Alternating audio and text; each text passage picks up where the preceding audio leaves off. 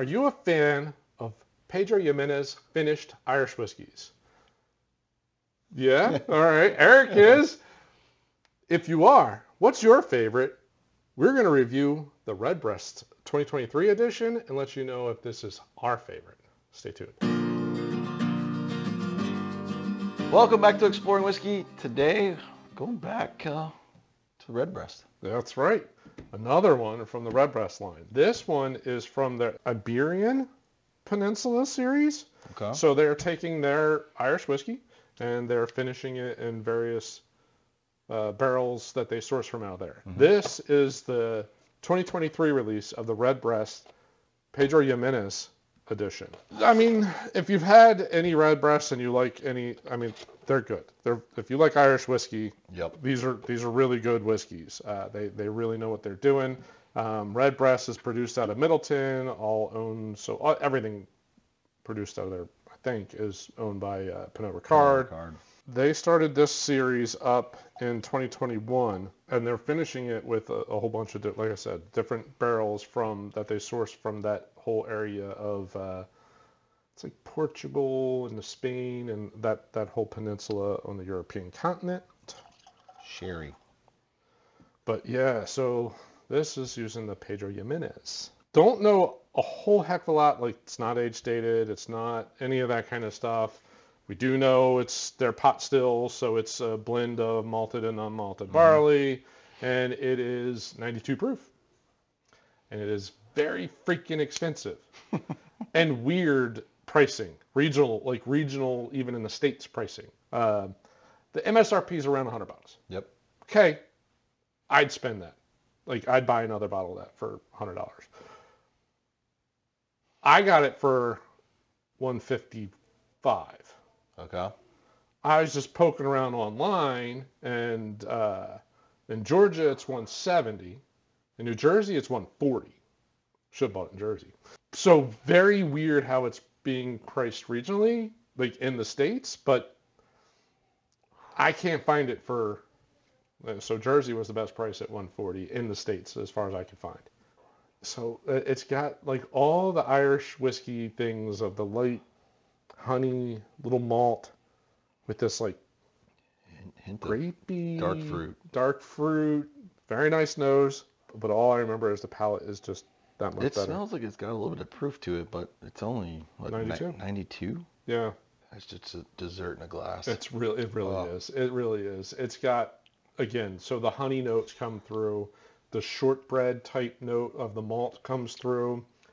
And think of shortbread covered in jam. Yeah, exactly. It's what it is. It's just very shortbread with like honey thick, and jam. Sweet. I mean, it really is. It's such a nice and light. And again, on the nose, the proof is a little apparent. No, not on the palate. You know, like there's no harshness, there's no burn. It's just really sweet and enjoyable whiskey.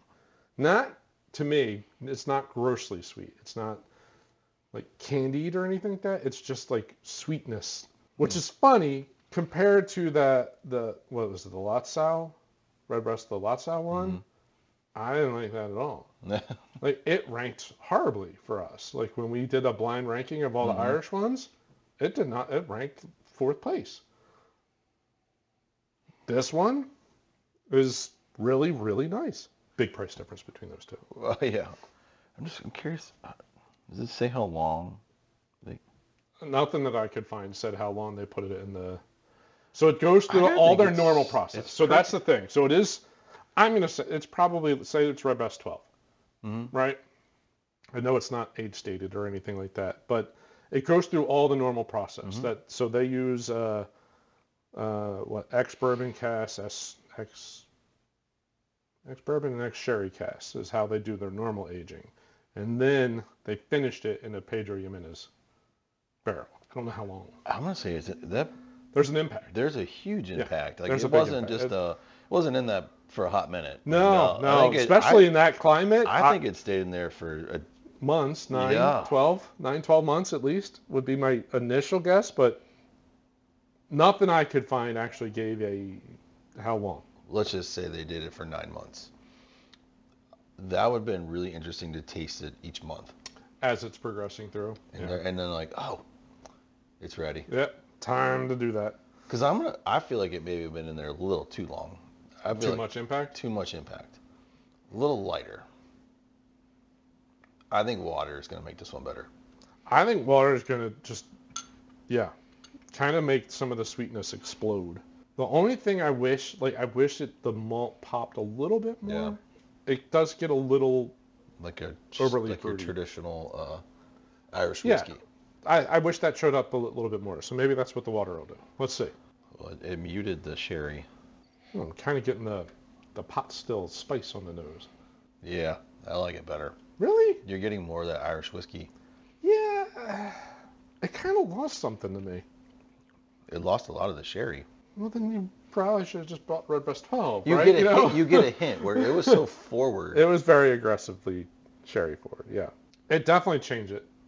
My opinion, I prefer it neat. If I wanted it, I wanted to still have a very present impact. The impact is still there for me, definitely the aftertaste. It's just, the nose, I think it just completely muted it. It muted it, yeah. And to me, I think it muted the palate a little bit. The palate is still really sweet, but now you get, like I said, you get more of the Irish whiskey. It just didn't quite do what I was hoping. Now I'm curious if you did the same drop of water, 2 drops of water, but you gave yourself a full pour. Would it change? Right. So less water to whiskey impact. It would probably be a happy medium. Probably true. Yeah. Where you'd still have a nice sherry a more apparent sherry impact and start to open up some of the traditional Irish notes. Yeah. Or Redbreast notes. I love the 12, and the 12 cask strength is magical even. I think it's the nose that's throwing me off. I get more of a spice on the back end. Then it just gets really sweet. And then the aftertaste is all sherry. I mean, overall, it's good. It's still a solid. It's great. It's a great bottle. It's overpriced at $150. At $100, that's pretty reasonable. If I knew it was 15 years or something like that, then we can start to have a conversation. If it was cask strength, then we can start to have a conversation of $150. It's just interesting that some places are basically already selling it secondary market, secondary prices. Yeah, it was. Yeah, like I said, I looked here at our Total Wine. That's what I do now. Like just to try to see. So I look at our Total Wine here at just outside Nashville. I look at Atlanta area, and I look at Jersey area, and just to see pricing differences, and that's probably one of the most drastic. But I guess how many bottles did they release? My guess is it's pretty limited. So I know the 2021 one was super limited, and then it's gotten a little bit more in volume, but this is the first time I've ever seen it. Yeah. So now it actually made it to this area. At $100, I'd buy it. Yep. At $150, you got really, really like sherry or really, really like Redbreast to pull that trigger. I just feel like this is like total dessert. Like what dessert would I eat with it? To me, it's. I want to say like a cobbler or like a something that's bready and fruity. Yeah, like a cobbler, a scone. Mm-hmm. I could definitely see a scone going with this. Scoop of vanilla ice cream. There's a lot of the honey note is starting to come through on the top for me. A little bit. Which I did not get at all on the neat. A little bit. You gotta stick your nose down in there though. Yeah, you do. Yeah. Solid bottle. Thank you for splurging. Absolutely. Again, to your point. I read the price tag wrong, just as an FYI. What do you think? Is it $105? No. It was sitting under. There was a price tag there, but it wasn't for that bottle. It was for a different bottle. So. And when you get to the register, you came like, I was just, I'm like, yeah, well, I bought it. Yeah. It is what it is, right? This line, I love drinking it. They're great. I mean, so many of what they've put out is really, really good. Literally the worst one that I've had is the Lutzow, and it's not bad. It's just not nearly as good as the rest of them. They really put out a quality product. Yeah, like I've said, I don't think you can go wrong with any of the Redbreasts. No. I mean, some are going to be better than others, but just from overall, like I would be shocked if someone came and says, "I hate Redbreast. I think it's terrible." You're out of your mind. Yeah. you're off your rocker. Absolutely. If that's your opinion about Redbreast, again, that's our opinion, but we'd say that to you if you if you comment on this. You can have your own opinion, but you're wrong. You're wrong. So, well, again, thank you for splurging. It was a very tasty pour. Yeah. Hope you enjoyed our review of the 2023 Redbreast PX Edition. If you did, as always, we're trying to grow the channel. With each episode, we encourage you to hit that like button at the bottom of the screen. And right up here, we'll link. We'll link to the cask strength. I think we're going to do the Redbreast cask strength because I mean, it's proof-wise definitely different, but you start to get more of the barrel impacts when it's cask strength. So we'll do that as the comparison. I like it. All right. Well, thanks for watching. See you next episode. Cheers.